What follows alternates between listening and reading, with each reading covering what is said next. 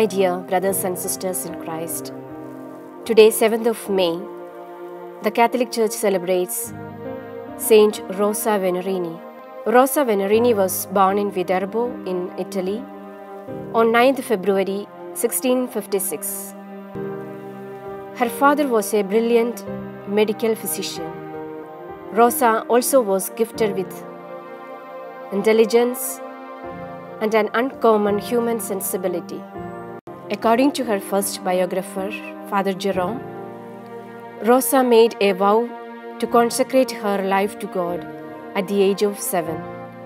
During the early years of her youth, Rosa lived through a conflict between the attractions of the world and the promise that she made to God.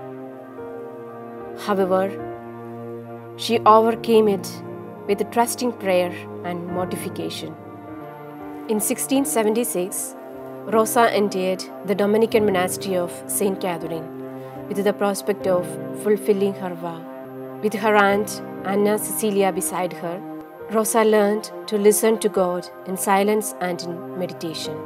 However, she remained in the monastery for only a few months because the sudden death of her father forced her to return to her suffering mother.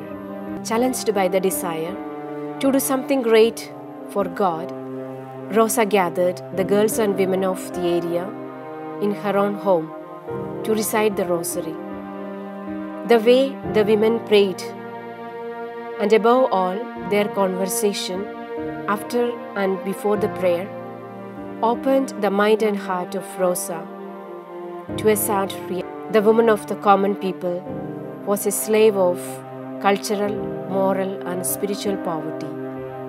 Under the spiritual guidance of a Jesuit priest, Rosa became convinced that she was called to become a teacher in the world rather than a contemplative nun in a convent. She opened a school for girls in 1685. Thereafter, Rosa opened a number of schools in various places. Rosa Venerini died a saintly death in the community of St. Mark on 7th May 1728. She had opened more than 40 schools.